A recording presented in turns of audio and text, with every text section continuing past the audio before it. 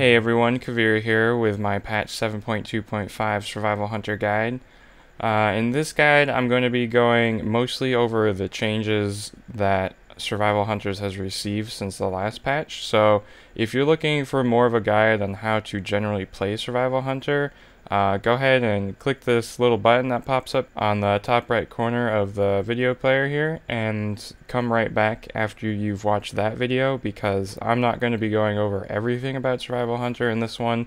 It's mostly just going to be addressing what has changed with hunters, new gear, and what to expect for the new raid. Alright, so there's only been 3 major changes to survival since the previous patch. The first one is that Dragon's Fire Grenade, which is a talent on the second to last row, has been increased by 33%. And so that begs the question, is Dragon's Fire Grenade worth to take now? And the short answer is no, it's still not good. Butchery is pretty much better than Dragon's Fire Grenade in every way. And the loss on single target from Serpent Sting isn't worth it either, so there's still really no scenario where taking Dragon's Fire Grenade is a benefit. The other change is that Explosive Trap now has a damage radius of 8 yards, where it was previously 5 yards. This isn't really a major change in any way, just more of a quality of life thing. There's a number of bosses in Tomb of Sargeras where there is a lot of AoE, but it's somewhat spread out, so this change is actually pretty awesome for the new raid tier, and I'm glad they did it. And the final change was actually a change to Beastmaster Hunters that played over to Survival Hunters as well. Our ability Flanking Strike up until this time has always had a 20-yard range on our pets, meaning that if you tried to cast Flanking Strike and your pet was more than 20 yards away, the ability wouldn't cast, like you couldn't use it. Flanking Strike uses the logic from Kill Command from Beast Mastery. And the change to Beast Mastery Hunters is that Kill Command now has a 40-yard range. And so that has translated over to Flanking Strike, now having a 40-yard attack range. So it's a lot more convenient, especially if you're harpooning into your target. Your pet will now be able to Flanking Strike as it's running to your target, since they don't leap to the target with us when we harpoon. As a little example here, I have my pet stationed just a little under 40 yards away. Under the old Flanking Strike rules, my pet stationed here would not be able to use it. He would just sit there and my ability would continue to fail to cast. So I'm going to use Flanking Strike here, and you see that the pet dashes all the way there and the skill's already been used. And then I'll show you what it looks like when the pet is more than 40 yards away, just to give you an idea of what normally would happen under the old rules. So I hit Flanking Strike and it fails. You keep kind of spamming it, nothing's happening as the pet's running to the target, and then once he's finally in range again, you can use it and he just kind of dashes in there. The final major change wasn't actually a change to Survival Hunter itself, but a change to its tier set. So previously, the tier 19 2-set bonus increased our Flanking Strike Mastery proc chance by 3 times. That was now nerfed to 2 times. And as you might have seen, the little opening I had to this video, this put Survival in actually a pretty bad place for 2 reasons.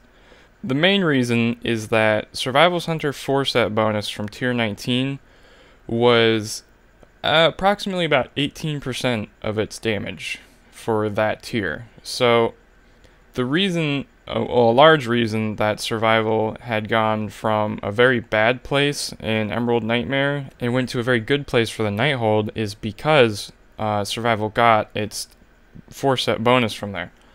This is just speculation, but I feel like Blizzard has balanced a lot of the classes around the set bonuses that they get, and a lot of the set bonuses for most DPS specs give between 10 to 15% damage bonus. And Survival was kind of ahead of that curve by getting 18 to like 22% bonus depending on how well you could manage your mongoose bites. And because of this, it not only put Survival in a very good place, but made the set bonus extremely useful. And then when this nerf came, we saw this kind of huge drawback. The nerf was so substantial that it brought Survival basically to the last spot for the new tier. It was so bad that for a little while, Survival was actually dead last, being like a solid 5% behind the next spec. And you're wondering, well, if they only nerfed the set a little bit, why did Survival fall so far back? And the answer to that question is that the new tier 20 set bonuses really aren't that substantial compared to the previous bonus. And luckily, Blizzard has made up for this by hotfixing Survival to just do 7% more damage, and that has pretty much put Survival back in the place it was before.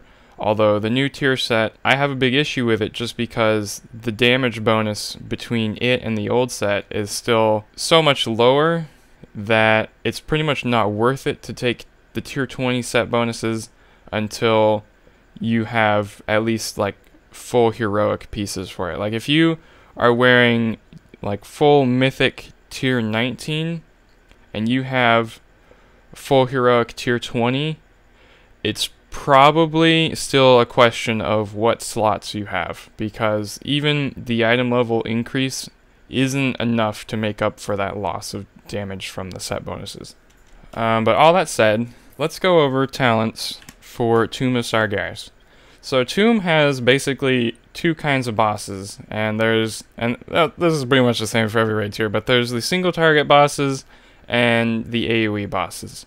So for single target, the build has remained pretty much the same, but because of the new tier set bonuses, I'm going to be doing all these talents assuming you have the 4 set for tier 20.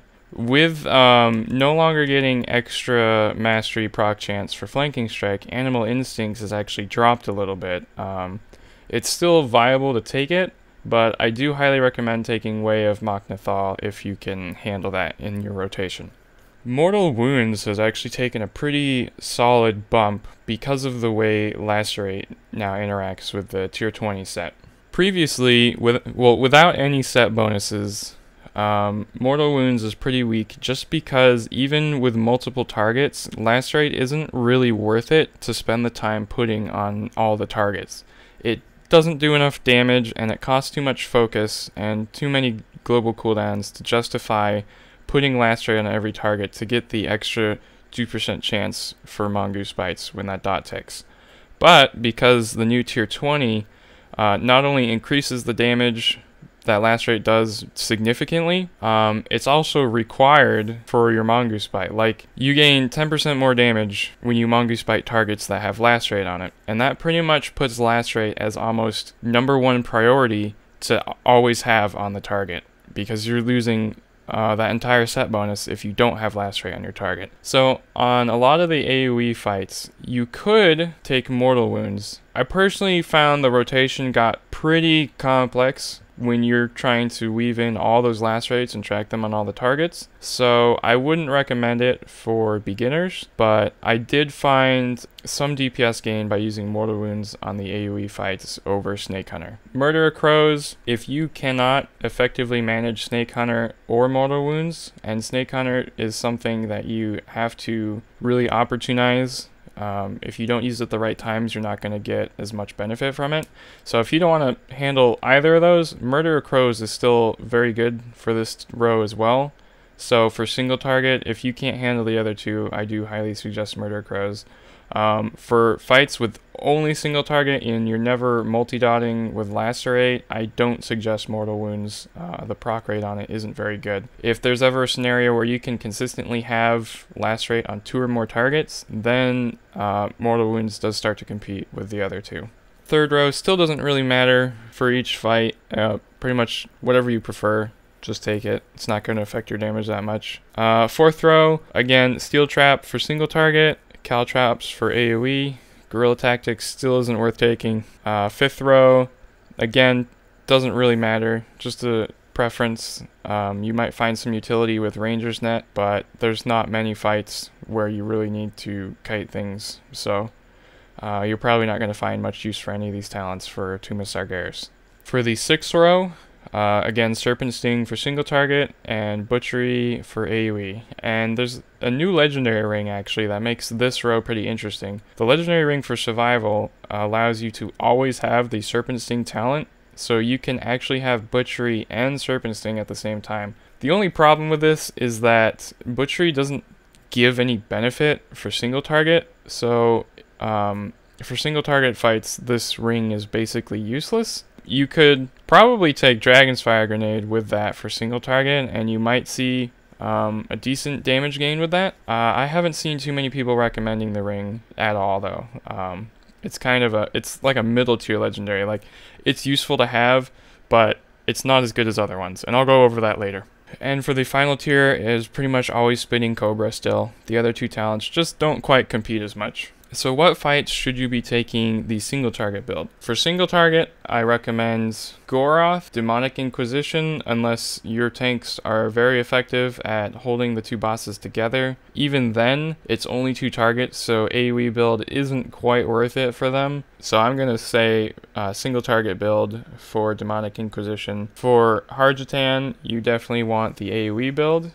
For Mistress, again, you definitely want the AoE build. And then Sisters of the Moon, go ahead and swap back to your single target build. There is one part of the fight where there are 2 targets, and if your raid is doing very poorly, there could be 3 or more targets. But I would still highly recommend single target because 2 just isn't quite enough to really warrant the AoE build. For Desolate Host, you could go either way with this fight. There are a lot of adds that spawn, but it's a very ad control fight where you might not want to be AoEing depending on the strategy your group is using to fight Desolate Host. So I'm going to say you could go single target or AoE build for Desolate Host and be effective either way. I personally recommend single target, but again, you could go either or for this one. Maiden of Vigilance, definitely single target. Fallen Avatar is another fight where, depending on your strategy, you might be cleaving onto the Maiden, but I would be surprised if that is an effective strategy. And again, only 2 targets isn't quite enough to really warrant the AoE build, and you'll probably see more from the single target build. And Kil'jaeden, again, this one does have some moments where there are multiple targets, however, they aren't up for a majority of the fight, so I would still recommend single target build for this one. I've included a list in the description of the video below that has my personal recommended best in slot list that I have simmed many times and found to be the most optimal build. However, this build does assume that you have full mythic gear, so if you want something maybe more translatable to like heroic or normal, you could probably just go with the Icy-Veins build that I've also linked below that. They're pretty similar, just a couple minor differences. So the Icy-Veins one is probably more recommended for general use, but again, you can use either one and you'll probably see pretty good DPS with both. As for recommended legendaries, if any of them have changed, Call of the Wild is still pretty much the legendary that you want. These bracers reduce the cooldown of all of your aspects by 35%, and since our main DPS cooldown is an aspect of the Eagle, this legendary is pretty much just the best all around for single target and AoE, just because of the substantial DPS gain you get from being able to use that cooldown more often. For a second single target legendary, I have shown the Unseen Predator's Cloak as being the most effective. However, Icy-Veins lists this one as tier 3. I personally wonder if there's not a discrepancy in the sims for that, so I recommend you kind of take it with a grain of salt. I don't personally have the Unseen Predator's Cloak yet, so I haven't been able to test it in a real environment. However, I have seen a lot of people using Sephuz's Secret as their second single target legendary, even on fights where there isn't an ability or any situation that you can proc the ring. And for those of you who don't know, Sephuz's Secret has a passive effect and then an active effect. The passive increases movement speed by 10% and gives you 2% haste.